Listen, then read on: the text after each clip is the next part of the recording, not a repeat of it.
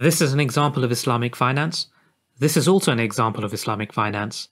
This is not. So today we're going to be looking at what are the principles of Islamic finance, what you can and can't do with some examples, one of the ways that I actually invest my money in accordance with Islamic finance principles, and lastly I'm going to be looking at some of the criticisms when it comes to Islamic finance. Now the first thing we're going to be looking at is whenever it comes to dealing with economy, money, finance, everything has to have a reason behind it and be helpful and socially responsible. As a result, certain industries are deemed impermissible to be a part of, and they're listed right next to me.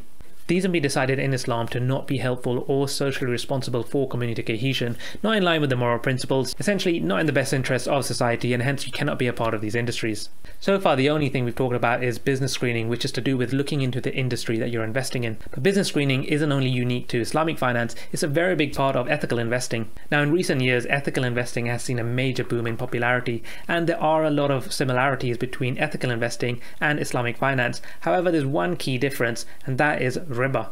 You see, in Islam, money has no intrinsic value. It's all a fugazi. Money is seen as a blessing from God, and as a result, you're not allowed to just stockpile hordes and hordes of cash. But more importantly, since it has no value, you're not allowed to make money from money. This is what riba is. Now, making money from money in conventional finance is called interest, and you're not allowed to do this whether you receive interest or pay interest. Since riba, or specifically not to engage in riba, is such a big part of Islamic finance, let's look at it in a little more detail to understand what exactly it is and why we can't do it. Now, the best way we can do this is to look at a couple of examples. The first one is, I have £10 and my friend needs that money, so I lend it to him and I say, I'll lend you this £10, but you need to pay back £12. And the second example is, my friend wants £10 to purchase a product but is unable to do so for whatever reasons, so I say, I'll purchase a product for £10 and I'll sell it to you for £12.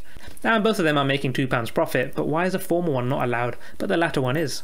Now in the first example, I'm making money off money, which is not allowed, but more importantly, I'm not actually involved in the decision making or the trade of the £10 that I gave him. And this is a big part of Islamic finance. The person with the resources has to get involved in the production and trade whenever he's giving money. Now in that first example, whether that person suddenly gets into financial difficulties, whether through his own fault or something external, I'm still going to receive that £12 back, and I don't really care if he can afford it or not. And this is what Islamic finance tries to avoid, the division that's created between those that have and those that don't.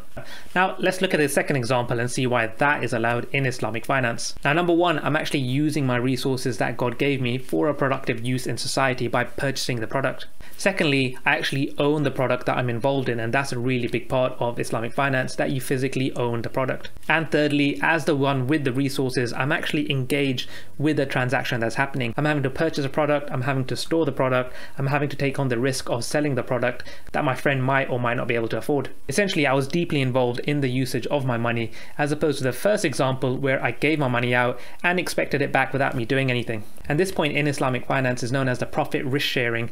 That has to happen between those with the resources and those utilizing the resources. This is so both of the people can work together and come to the best solutions as possible. Having the people with the resources involved in the purchase and production of items that other people might not be able to afford is one of the key ways that an Islamic mortgage works, but that's for another video. Now the next point I want to talk about when it comes to Islamic finance is you cannot have any ambiguity or create risk, especially unnecessary risk, and this concept is known as gharar. Now of course gambling is a big part of this, but we've already seen that it's one of the impermissible industries to be involved in. So let's have a look at a couple of other examples that this uncertainty and risk element manifests in, and one of them is an activity in the finance sector called short selling. Short selling is a trading strategy where you speculate on the decline in the stock price.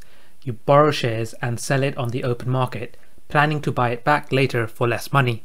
From that explanation, you might have already understood why it's not allowed, but let's look at it in a little more detail. Firstly, you're borrowing the share.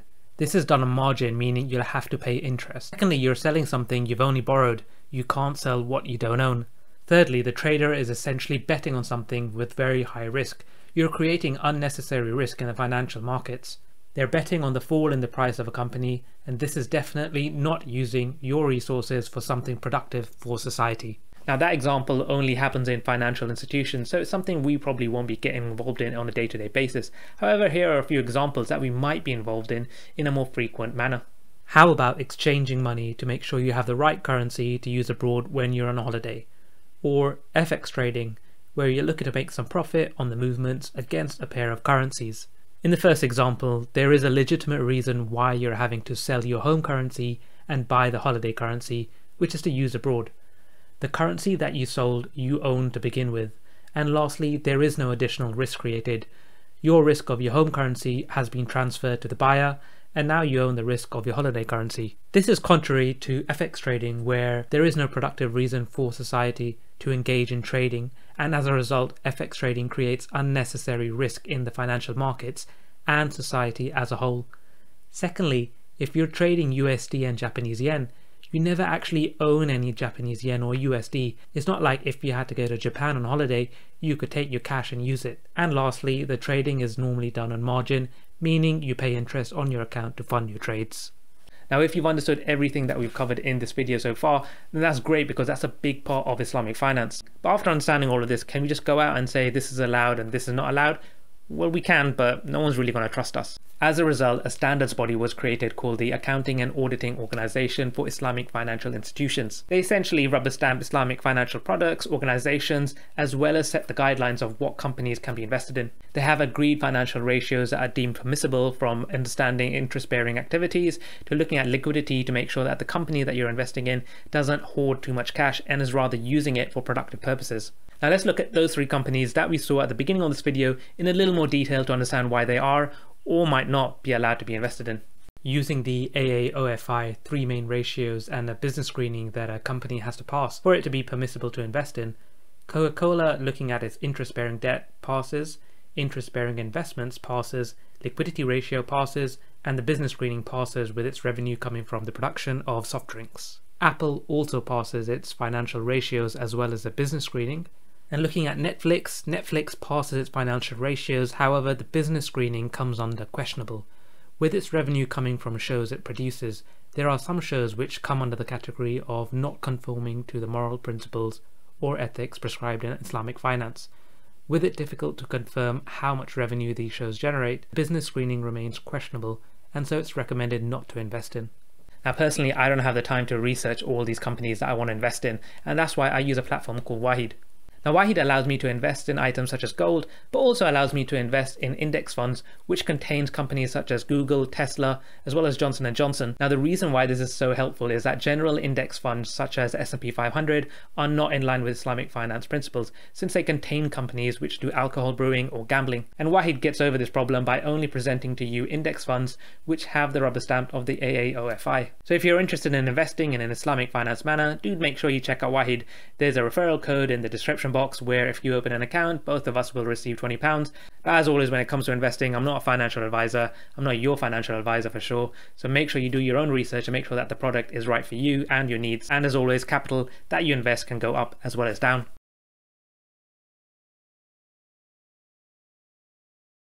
Now I actually wanted to make sure I cover this in this video, and that's to do with some criticisms of Islamic finance, and these are criticisms by everyone including myself. Two that I want to focus on, with the first one being sometimes you come across products which are said to be in accordance with Islamic finance principles, but you either don't understand it or you can't see what the difference is between this product and one used in conventional financing. And the second point is, I see sometimes something in the conventional financial market, but I know I'm not allowed to use it.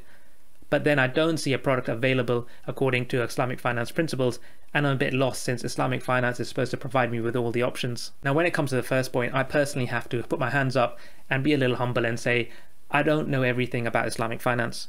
There are people out there who are more knowledgeable, more learned, and have had a really good career in learning everything to do with Islamic finance and are very well respected in the field. This is where an element of trust has to come in. Sometimes you just have to trust that certain people know what they're talking about and understand it a lot better than you. Just like sometimes you have to trust a restaurant that serves you halal food is actually serving you halal food. Now always make sure you understand, or try to understand as best as possible, the reason why someone would say something is allowed or is not allowed. And that's a really good mindset to always have. But it's also important to remember that there's a lot of people out there who are really well respected in this field and are presenting financial products out there which have already done the due diligence on. Now with the second point, it's true, there's not always something which can be compared in the Islamic financial market to something that you find in the conventional financial market. But it's important to understand when you're comparing the two types of markets is the Islamic financial market is at best 30 to 40 years old in its current modern day form, and you're comparing it to something which is centuries old. And so whilst a lot of developments have been made in the past 20-30 years, there's a long way to go for it to be able to compete successfully with the conventional market. Inshallah, everything will happen very soon, and there's a lot of great products out there that I know are happening behind the scenes. Make sure you hit that subscribe button, make sure you like the video, make sure you leave a comment as well, and I'll see you all in the next video.